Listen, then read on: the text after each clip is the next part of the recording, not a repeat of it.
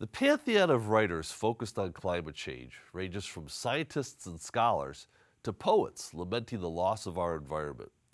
Today's guest documents the impact of climate on people, including the great migration of Americans caused by changes to the Earth's environment. He's Jake Bittle this week on Story in the Public Square.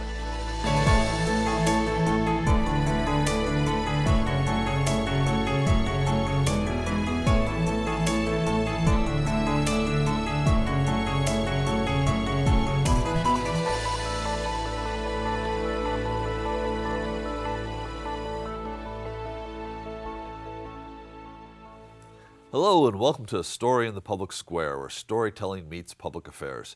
I'm Jim Ludis from the Pell Center at Salve Regina University. And I'm G. Wayne Miller, also at Salve's Pell Center.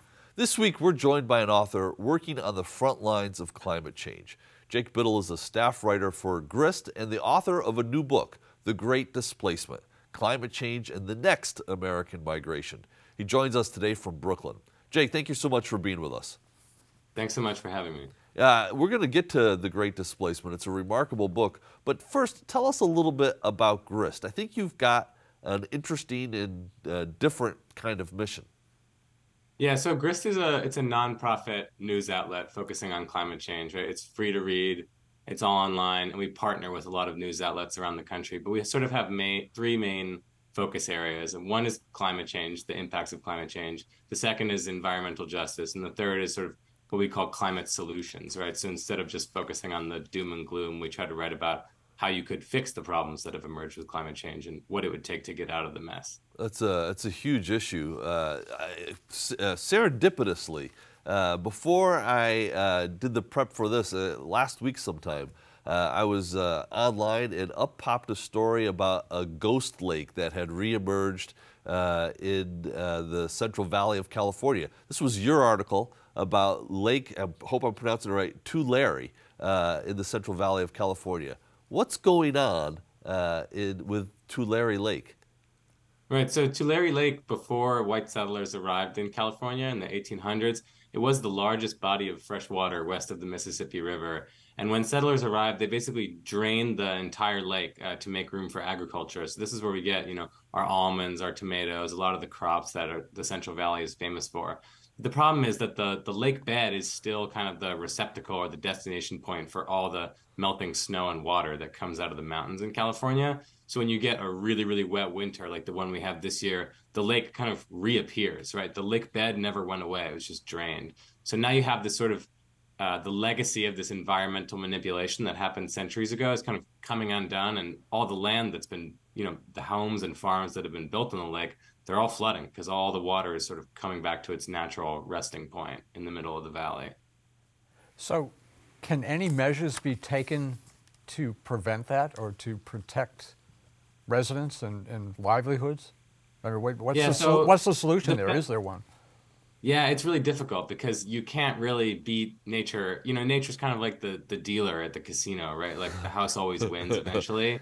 And there's really not much you can do to stop the lake from refilling. I mean, the state has built levees and flood control structures to manage some water, but, short of, a lot more investment in flood control, you can make space for the water and other places try to redirect it away from the lake bed. But it's really, really difficult to solve, and we haven't really found a way to control this. It also only happens once every couple of decades, so people honestly tend to forget about the risk until it's too late. Yeah, people do tend to forget about a lot of risks. So let's get into The Great Displacement. Can you give us an overview of the book? It's an incredible book, by the way, and just a real feat of reporting and writing. Give us an overview. Yeah, so the book basically just tries to trace the places where climate change is already forcing people to leave their homes in the United States. So I went to 7 or 8 parts of the country where different disasters, from fire to flooding to sea level rise to drought, are sort of causing people to rethink, okay, can we afford to live here? Do we want to live here? And how do we deal with the risks, right? So what I found is there's a sort of threefold problem. One is that, natural disasters are getting far more severe and people can't keep up. The second problem is that the government itself is sort of pushing people to leave certain places, right? They're sort of saying, okay, well, we don't want to keep rebuilding, so you've got to move. That's another factor. And then the private housing market and the insurance market are also raising prices in the riskiest areas, which further sort of prices people out of those areas. So there's a three-pronged problem that's creating just a lot of chaos around the country was what I found. Not so much a long march from one point to another, but just a sort of turbulence in these housing markets and in these areas. It just leads to like a prolonged instability as people try to find safe and affordable shelter. So chapter 1 is called The End of the Earth, which, by the way, is just a great title for that chapter. It concerns the Florida Keys in the wake of a hurricane. If we didn't know this was nonfiction, this could almost be a fictional horror movie in many of its elements and with your elegant writing. But tell us about chapter 1. What happened there? What happened in the Keys? Right. So I focus on this one particular island in the Keys called Big Pine Key, which is like the last sort of working class enclave in the archipelago, you know, for bartenders, restaurant workers, boat buffers. And after this hurricane called Irma, which is just an astonishingly powerful storm, basically wiped out that island overnight. But then sort of what happened afterward was what really interested me, where the affordable housing stock that was there before the storm never really came back. And a lot of the people who stuck it out during the storm found themselves without a place to live. So there was this kind of long process of letting go, sort of painful process of recovery and displacement that followed the storm. And then in the years that followed, you know, the same islands that got walloped by the hurricane ended up encountering this sort of long-term problem of sea level rise, where they would see routine sort of small floods that made it hard to drive or hard to walk around because there was water everywhere. So what was so fascinating about the Keys, and I think what leads to this sort of horror aspect, is that they're dealing with like two crises. One is this giant percussive thing that happens once and destroys a lot of property. And then there's this separate sort of creeping thing that happens over the course of decades that makes it impossible to sort of have the life that you once had. Yeah, so it's an existential risk that those islands face, and it was hard for people to process. Well, and I'm struggling processing that right now. I'm curious, what does that mean? What does that foretell about the future of the Keys? Yeah, it's really difficult to predict the rates of sea level rise on a, you know, scale beyond the next few decades, but certainly at the higher end of the projections, you know, unless you see a serious tapering off, you could see a lot of the islands within the Keys become, you know, substantially, basically uninhabitable for part of the year, right? They would be perpetually underwater for, you know, 4 or 5 months at a time when the tides are highest. And then the other places, you know, which aren't necessarily going to completely go under, they're going to be, you know, the economies are going to be reduced. It's going to be much more expensive. And you're going to sort of have this just like perennial risk that I think is going to kind of tank this tourist economy over the long run. You know, they rely on tourism, and it just sort of seems like 50 or 60 years from now, it'll be much, much harder to fit all that on these islands because they're just going to be so flood prone. You know, Jake, you know, so we're talking about the Keys here, but we were talking before the show started about different sea level rise maps, and we've seen these from all over the country. Correct me if I'm wrong, but this is not just a problem for the Florida Keys. No, definitely not. I mean, I started there because they face, I think, the highest degree of risk in that it's a question of the life or death of the place itself. But everywhere, I think, all along the eastern seaboard, certainly in the Gulf of Mexico, you're going to see a lot of, over the next 50 years, a lot of, you know, coastal cities and low-lying areas, rural areas as well, reckon with just like frequent flooding, almost a constant risk of water. And they're going to have to sort of rethink, how close can we get to the water's edge and still live safely in the long term? Yeah, it's a nationwide problem in a lot of ways. So let's get back to the Keys for a second, because what what happened there in terms of people being displaced, hence the title of your book, is happening in other parts of the country, whether it's because of hurricane, whether it's because of rising temperatures or whatever. And we're going to get into some of that.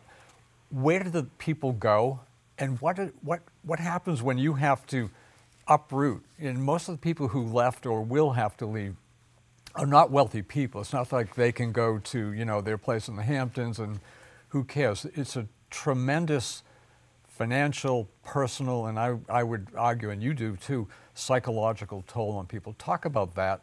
It's just horrible. Yeah, so a lot of people in places that get hit by these disasters, they have really strong attachments to the places that they're from. And sometimes kind of perversely, getting living through this disaster kind of makes people more attached to the place because they put in the work to try to rebuild and they see their community kind of come together and they don't want to leave. And usually it's an economic strain, the difficulty in finding housing or the difficulty in paying to rebuild one's house that makes people say, okay, well, we just can't afford to stay here. So we've got to try to find somewhere else to go. I think the Keys were typical in this way because there's a spectrum in where people end up. Some people wanted to stay in Florida. They wanted to move to a place that was relatively similar to the one they were leaving, but just, slightly less risky, right? So they moved inland to Tampa, which is where I'm from. It doesn't face quite the same degree of risk from sea level rise and hurricanes, or, Orlando, which is inland, so it's more insulated. But others said, look, I was so traumatized by this that I don't ever want to go through it again. So at least a few people that I spoke to, they all ended up in Asheville, North Carolina, which, if you don't like hurricanes, is a great place to go. But then people sort of scattered all over the country. Some people did a sort of reverse snowbird thing and they went back to the upper Midwest where they were from originally. But there's a wide variety of outcomes. And it does depend, I think, on your income level and how much equity you have in your home. If you don't have a lot and you don't have the resources to make a long-term move, you're just going to kind of end up going as close as you can to where you were before, and sort of scraping by until you can put down roots. Yeah, so Jake, from the Keys, you brought us across the country to Santa Rosa, California, where the issue there appears to be not so much too much water, but not enough, where there's a great risk of wildfire. Are these two sides of the same coin? I guess that's the question. Is it we're going to have too much water in some places and not enough in others? Yeah, it certainly seems that way, right? As soon as you get west of the Rockies, nobody's really complaining historically about having too much water. Although this year, of course, in California, there's tons of water and they don't know where to put it all. I mean, I think that you can sort of look at it as when you have warmer temperatures, sort of two things happen, right? In some places, warmer air can hold more moisture. So you get bigger storms and more convective storms that can create these sort of giant impacts, and the hurricanes stay stronger for longer. When you don't have these big rainstorms, right, like the ones that hit California this summer, in general, the air gets more arid and it dries out vegetation, right? And so you get these sort of big swings between wet and dry. And in California, in Santa Rosa in 2017, actually, it's a perfect example of this because there was a big storm in early 2017 and it made all the plants and shrubs grow really fast. But then it got dry and nothing else, no other rain came down. And by the time September came around, everything was just completely parched and made it basically like a tinderbox. It was ready to blow once the fire started. So yeah, I think you can think about it as a kind of like Janus faced or sort of multiple personality thing where it's really, really wet and then it's really, really dry and you don't get the kind of equilibrium in between that keeps ecosystems, stable and healthy. Hey, Jake, so this is a little bit beyond the scope of the book because it just happened this week, but the Biden administration, the week that we're taping this, proposed a new rule to possibly throttle the amount of water from the Colorado River that was that will be distributed to communities along that basin. That's the first time that's happened in American history, and it's a milestone of really what climate change means for folks in the American West.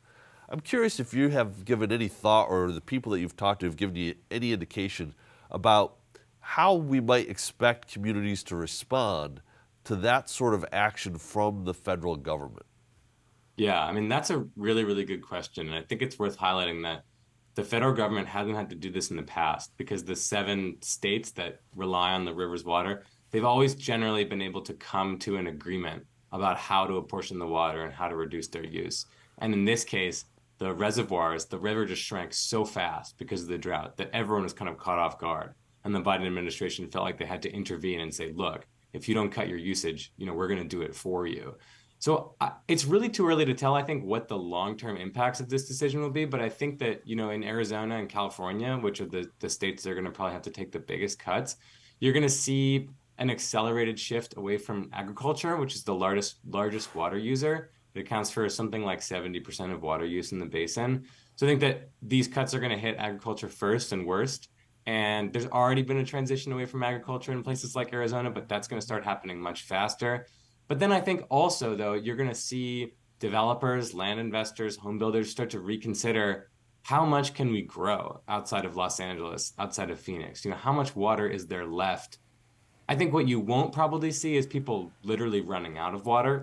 They turn on the taps and because of the Colorado River cuts, there's nothing there. I think you are going to see sort of potentially an end to this limitless sort of Sunbelt growth that region has enjoyed over the past few decades. So, Jake, Chapter 6 is set in Arizona, specifically not far from Phoenix, where the issue, certainly a big issue, is rising temperatures and the effect on farmers and ranchers. Tell us about two of the ranchers, Karen and Bob Falcon, who managed Diamond Bee livestock. Again, as you've done throughout the book, you use individual stories to paint the smaller picture that depicts the larger picture, and it's done so well, I mean, just novelistically. But tell us about those two people and what they had to do and what their future might hold. Yeah, so this was a couple that raised cow steers for rodeos. So they would sort of lend their cows out or for rodeos. And they sort of had a large amount of rangeland that they could use where the cows could basically to go around and drink their water and eat their grass. But it got so hot and so dry, there was virtually no water. There was no food for the cows on any of the, tens of thousands of acres of rangeland that they had access to. So the cows basically, they kind of took matters into their own hands, or hooves as it were, and they bucked the fence and they went and ate a neighbor's lettuce or alfalfa.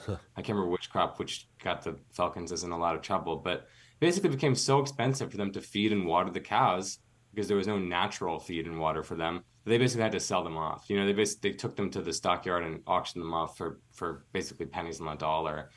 And I think it's a pretty, significant example of how the livestock and agriculture industries have been able to they've been able to make certain assumptions about how land works.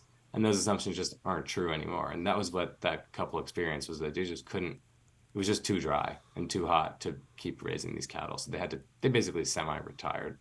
So aside from agriculture, the rise in temperatures is a real issue for people who are not in agriculture or farming. Just the residents of Phoenix, for example, talk about that. I mean, this is not simply affecting one sub-segment or one segment of the population. I mean, it Yeah, gets I think really that's an hot important there. point to highlight, right? Because if there's a flood, the lowest lying area of a given city is going to flood. But if there's a heat wave, like the one that happened, for instance, in Chicago in 1995, or the one that happened in Portland in 2021, the whole city, the whole region really bakes underneath that. And Phoenix is a case study for this, I think, where over the next few decades, even more so than with a hurricane or a wildfire, heat is really going to alter people's perceptions of where they live, because it's not, oh, maybe there's a 1 in 20 chance that this happens each summer. It's a virtual certainty that the temperature gets to nearly unlivable levels each summer. And if you don't have access to air conditioning, if you don't have a car, it's really, really, really dangerous to do ordinary things in your life. Just go walk to the grocery store or go to your job, or if you have to work outside, let's say you're a theme park attendant or something for more than 2 hours, there's a substantial health risk that doesn't go away. So I think that it's an existential problem for these cities. They've spent some money on kind of infrastructure improvements to create shade or cooling centers, but there's only so much you can do when the whole world around you is hot. So I think that it's a pretty significant downside risk for those cities over the next 50 years. Phoenix, Dallas, Houston. There's a lot of danger there. Jake, I'm curious. You write about this with such eloquence and elegance, and the facts are there for anybody to see. But we live in a very political society and a very partisan society where the divisions around this issue in particular, at least at the policymaking level, are pretty profound. The folks that you talk to, do you get a sense of their politics and where they shake out on this issue, and whether or not what they're experiencing is changing the way they view the issue? Yeah, that's a really good question. And there's a huge spectrum of beliefs on this issue that I encountered. Some people, they were pretty articulate about climate change. They thought that what had happened to them was connected to climate change. And some people who had undergone, horrific experiences that were, sort of scientifically, demonstrably because of climate change. They didn't think of themselves as having been a victim of climate change. They didn't think of themselves really as being displaced at all. They just sort of it wasn't really in the cards. I did notice that in some places, specifically with regard to long-term disasters like sea level rise and drought, it did kind of alter people's perception because they could look at the water and say, look, I've been here for 40 years. I've never seen the water come that high, and now it comes that high, basically every day when the tide is up. So that did alter people's perceptions. But, after hurricanes, wildfires, a lot of people just integrate them into their existing belief system, and they're traumatized. They're victims of sort of government negligence in a lot of cases, but it doesn't really change how they view, the sort of question of global warming, because they can kind of incorporate it into another belief system. So, Jake, you can't watch the news over the last many years. You can't read a book like yours and many other books. You can't talk to guests. We've had other guests here talking about climate change without knowing viscerally, intellectually, in pretty much every way that there is a huge disaster unfolding. I'm going to use another metaphor. It's almost like watching two trains on the same track headed toward each other, and they're going to crash. And yet the response so far has been, I would say, really not up to task. Why is that? Why cannot this country summon a significant and more enhanced, better response to what is unfolding around us daily? That's a really, really good question. I think there's sort of two reasons, and one is relatively clear cut, and it's just that there's a lot of gridlock in the U.S. Congress, and it's just really, really difficult to pass any kind of policy of any kind. Obama got close with the Waxman-Markey, the cap and trade bill in 2010, but it failed. It came very, very close, but it failed.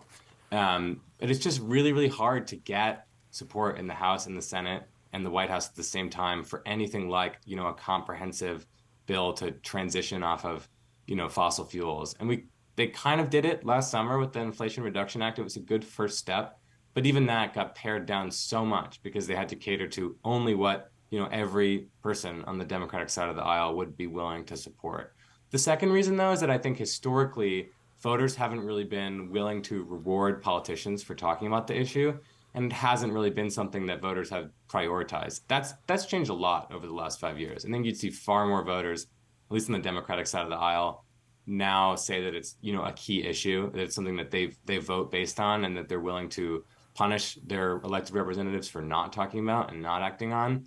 And so I think the corollary movement is even on the Republican side of the aisle, you see fewer Republicans say climate change isn't real. Now the response is more like, well, perhaps it is real, but we don't want to do too much about it, or, let's not, crash the whole economy because of it. So there's definitely a shift in how people are talking about the issue. But I think that the last 20 years of gridlock is in part because there just wasn't that level of public awareness and anxiety about it, frankly, that led to sort of pressure on, congressional representatives. So this is admittedly a grim conversation. You, though, end the book with notes of optimism, notes of hope.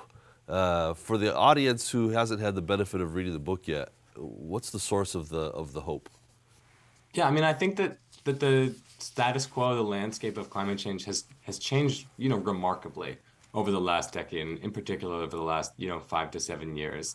I think back in 2017, at the dawn of the Trump administration, knowing that the administration was just not interested at all in acting on this issue, you could have said, look, we just don't have a pathway to get off of fossil fuels, even in the lowest hanging fruit, which is like the power sector, right, where we get our energy.